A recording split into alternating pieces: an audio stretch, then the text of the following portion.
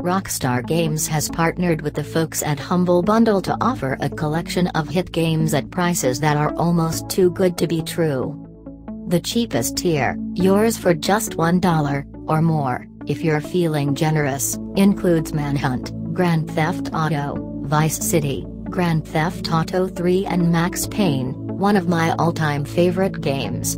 Those willing to pay more than the average, $9.58 as of writing, can also unlock Bully, Scholarship Edition, Grand Theft Auto, San Andreas, L.A. Noire and Max Payne 2, The Fall of Max Payne.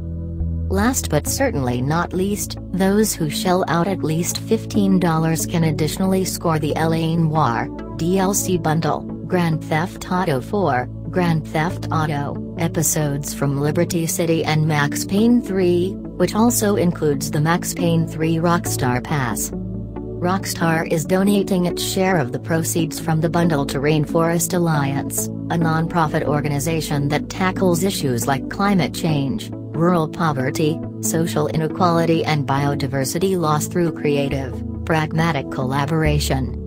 As of writing, more than 66,000 bundles have been purchased. Rockstar's back catalog is one of the best around, and if you haven't had a chance to check out some of the earlier entries in the Grand Theft Auto series, this is an excellent opportunity to do so. Max Payne was also one of the first games to utilize the bullet time effect popularized in The Matrix.